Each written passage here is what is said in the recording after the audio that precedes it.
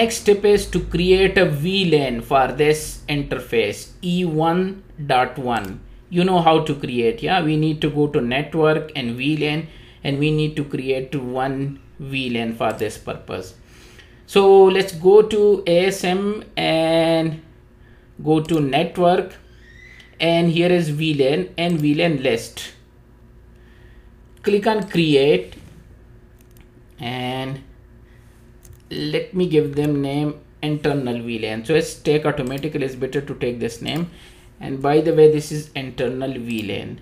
Okay, no need of tag.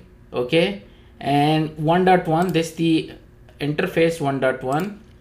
okay, and select untag and add. You know the difference between tag and untag, we cover in LTM. Okay, basic configuration, it's okay, everything is okay, just click finish.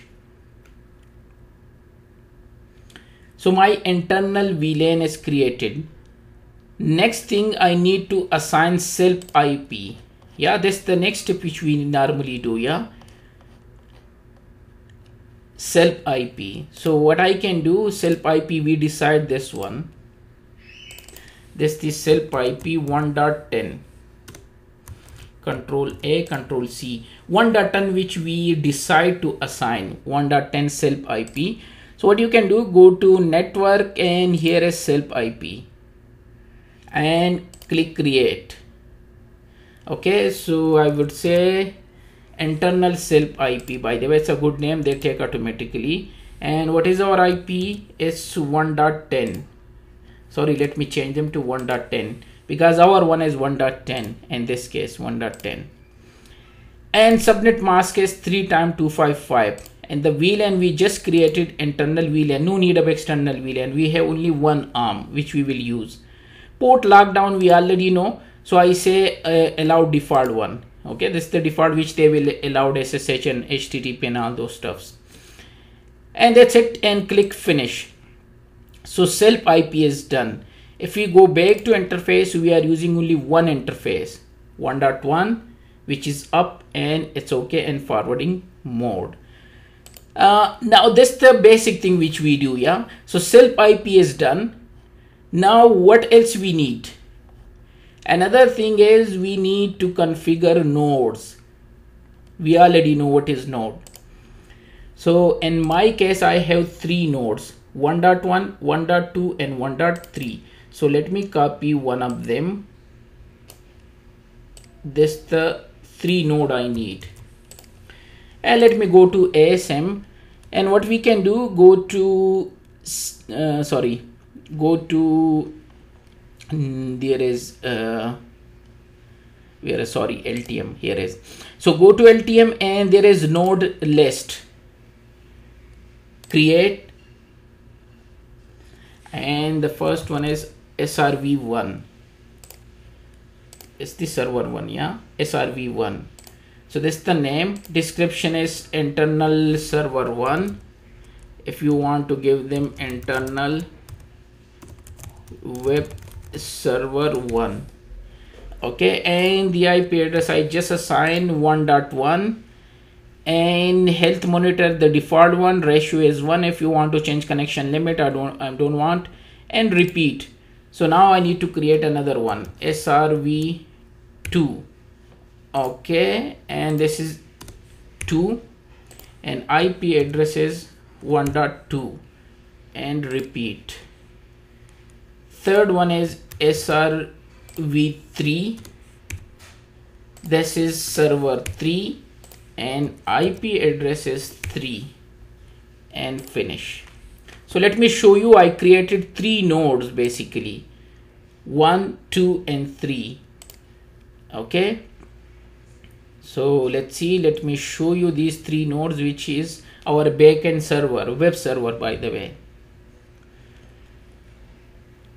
Okay, so these are 3 server. Okay, server 1, server 2 and server 3. So this is done. Next thing, we need to create a pool.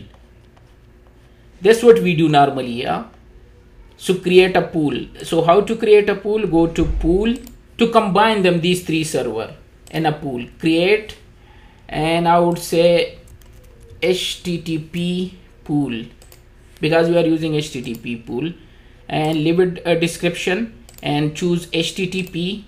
Okay, this is the health monitor. Round robin is the method.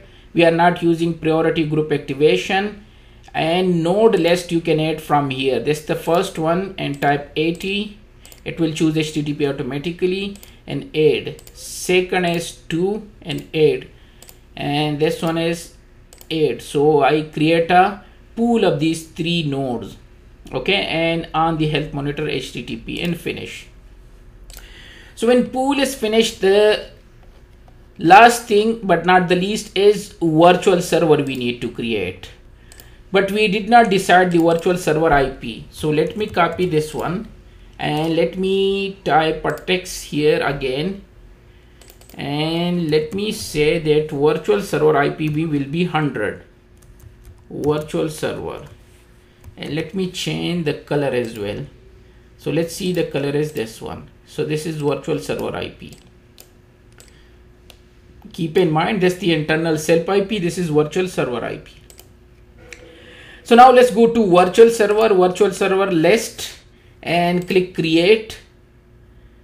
Okay, I just need a virtual server now, and I would say HTTP virtual server. So it's, and this is leave it a description. It's a standard one.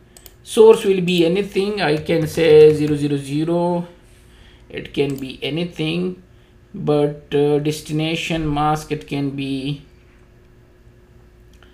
okay, it can be, in our case it's 1.100. This is our virtual server, yeah, this one 1.100, and we are using 80, so it will take HTTP 80. What else we need to change? Keep in mind, you need to choose here HTTP, otherwise it will not work, because we are using, so you need to change the profile, client profile HTTP, and go to SSL profile, we will use later. Okay, and next thing, definitely you need this one, source address translation. I will explain you these 2 things, but right now I will say auto map to use the SELP IP. Okay, what else I need to change? Yeah, I need to choose the pool, so HTTP pool. And if you want to use persistent profile, so you can use cookie, either whatever up none, so it's okay. Again, I will explain you that one later on. And what else? I just need to go through again, it's okay, and click finish. Let's see the virtual server is okay or not. Okay, because I done this one, is it should be 0 as well. Otherwise you can put them empty, it will care about it. So right now it's here now, HTTP pool 192.168.1.100, this one virtual server. Okay, last thing what we need to do, because we are using one ARM deployment, so when LTM for LTM, this is also a gateway. So let me copy this IP and let me put a default route that whatever send it to ISP. So we need to configure default route. So let's go to network, and here is a route. Click on route, add, and here a default route. Okay, default route description, default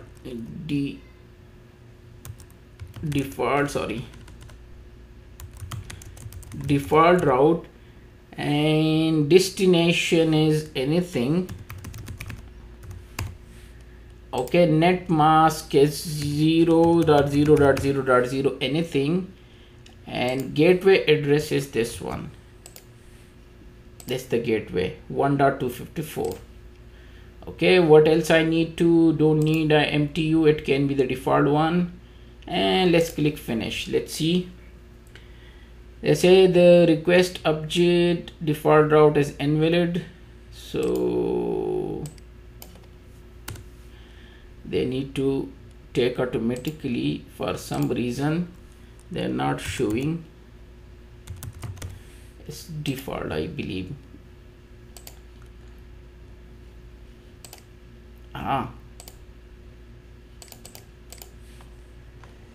Now it's come up this one. Okay, and click finish. So now default, and it's okay, default gateway is this one. So now let's go to local traffic nodes. So nodes are there. We create pool of these three. Pool is there. Then we create a virtual server. So virtual server is there.